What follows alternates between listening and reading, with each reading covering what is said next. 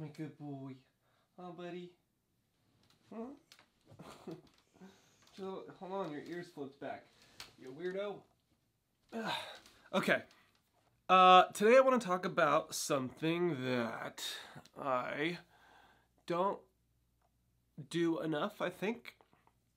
And my concern is that when you guys see my content, that it just looks like everything is always rosy and everything's great and I'm always optimistic and positive and nothing can take me down and I'm the king of the world. But in reality, the truth is a lot of the times I struggle. It might be different than the way a lot of you struggle because I think I'm at a place now where, yes, I do incorporate a lot of positivity and optimism and gratitude and focusing on the things that I want in my life and that I want to attract versus like, you know, focusing so much on the negatives or the things that are out of my control, stuff like that. Because I've done a lot of inner work. Not perfect, I'm far from it, but I've gotten to a place where my thought processes are usually pretty constructive and helpful to me in the macro. But I am always pushing myself and I'm always kind of keeping myself just outside of my comfort zone. So just the nature of being out of your comfort zone is gonna be a form of struggle because I'm always gonna be just a little bit uncomfortable. And then throw in bodybuilding and always being sore and tired and dieting and being hungry, that can make the day feel like a struggle. And it is that way for me a lot, especially when I'm prepping for a competition. So I want you guys to know I'm not just like skipping around with butterflies and little singing mice around me and stuff like that. Oh, that would be nice, but that's not reality.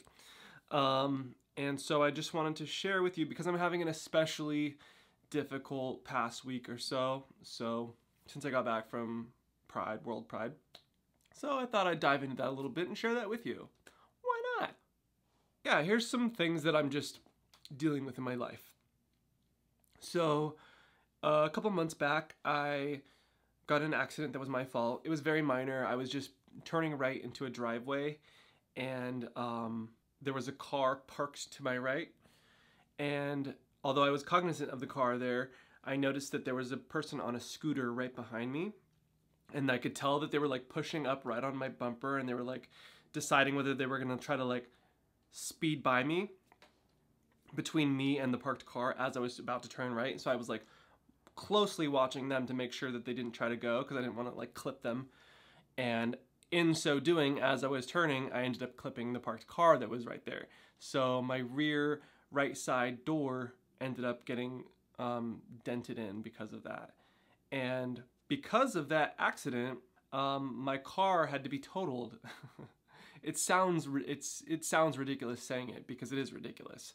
The cost to repair my door is more than the car is worth to the insurance company. So they had to total it out. And therefore I can't really drive the car until I get a salvage title, and that's a whole process. I have to forfeit my license plates. And so my car, I've been putting that off. I have anxiety about it. I know it's a big ordeal. I've had a lot going on. I'm like, I need my car. What am I going to do? For the most part, I haven't been driving it. But when I go to the gym in the morning, it's like a few blocks away, and I'm like, I'm going to risk it. It's a risk to drive. Because if I get pulled over for any reason, and they haven't sent me my new registration because of the fact that I need the salvage title now, even though it's paid for and everything, I don't have a new registration, so it's expired, so I could get pulled over, and then I'm screwed because I'm driving with a car that I shouldn't be and all of that. So I'm going to the DMV. I need to go to the DMV and apply for a salvage title and start that whole process. Meanwhile, my current living situation is no longer feasible. I have to move, and I'm currently living in a rent-controlled apartment, so I'm paying very, very, very little to live where I'm living in West Hollywood. Close proximity to work, close proximity to AHF, close proximity to everything that's in my life right now. So, and not having a drivable car at the moment, I need to stay in this area. It's important to me. And so I'm quickly looking for an apartment And I've also decided that I don't want roommates anymore because I want to be able to have my space be a place that's not only for me, but also one that's functional for vlogging and for creating content for you guys. So I want to be able to completely design the space that I'm in the way that I want, with lighting and with the way that it looks, so that as soon as I want to turn on my camera, things are ready to go. It's the way it's set up the way I want it to. The lighting's right. It feels right, and it's just something that I want to show off. And in realizing that I want to get my own place, the reality is it's going to cost me to get my own place, of course. It's always cheaper to live with roommates. But this is something that's really important to me, and I think it's an important step in getting to the next level. I'm going to be spending so much time at home because home is kind of like my office as well as my living area. So I know I'm going to be in that space a lot, and I want to feel good in that space. It's very important to me that I feel good in my home space. It's light, it's bright, it's airy, just good energy. I'm very sensitive to all that. So I'm looking for a place that's going to fit all those requirements in this area, and it's going to cost me. My rent's probably going to double. So I'm just coming to terms with that and organizing my finances and making sure that that's all going to work out for me and that that's going to pay off in the long run.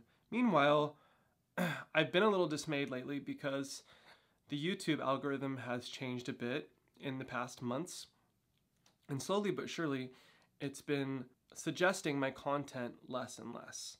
And that's just been a downward trend. I've talked to other people on YouTube that I know and are experiencing the exact same thing.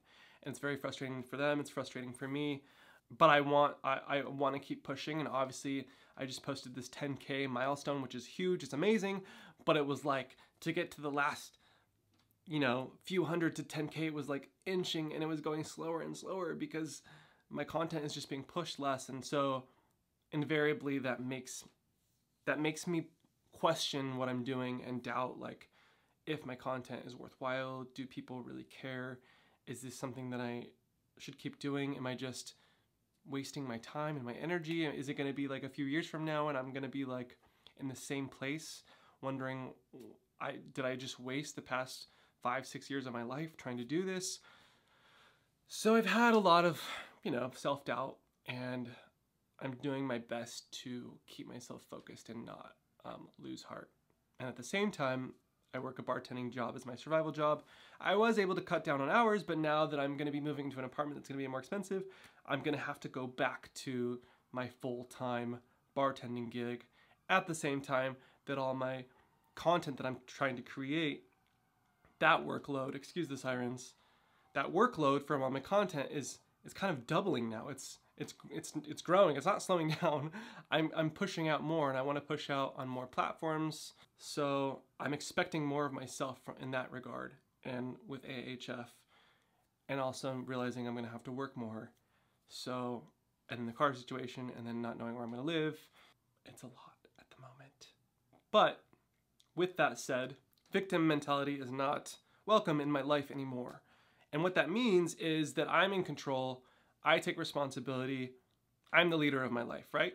I take responsibility for the situation that I'm in. I could have handled this DMV thing a lot sooner had I not procrastinated. I did, because it was just something I didn't want to deal with, and that's on me. And now it's falling in the same time frame as me having to move.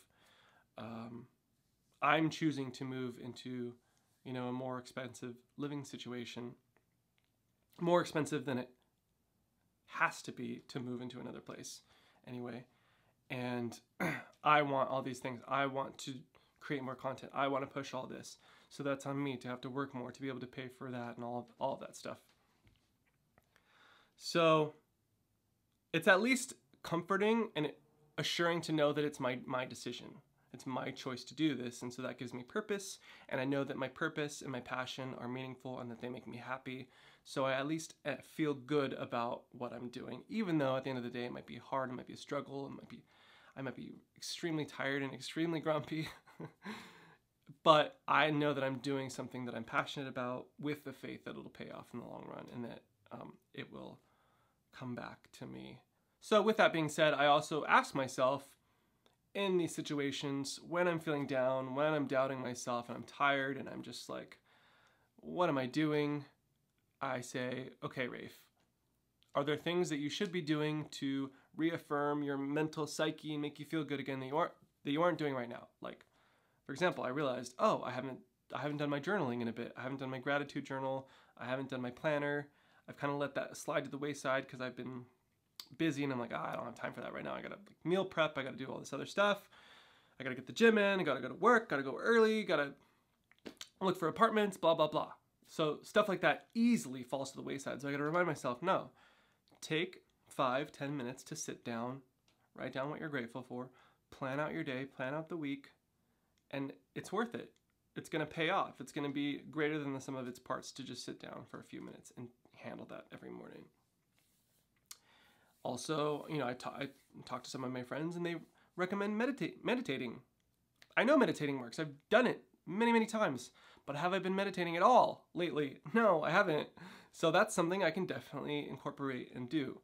So it's about, yes, I'm in this situation, but I take account of like, what can I do to, if I can't improve my circumstances, improve my perception of my circumstances. And stuff like gratitude journaling and planning and meditating and taking time for myself are things that will help me change my outlook.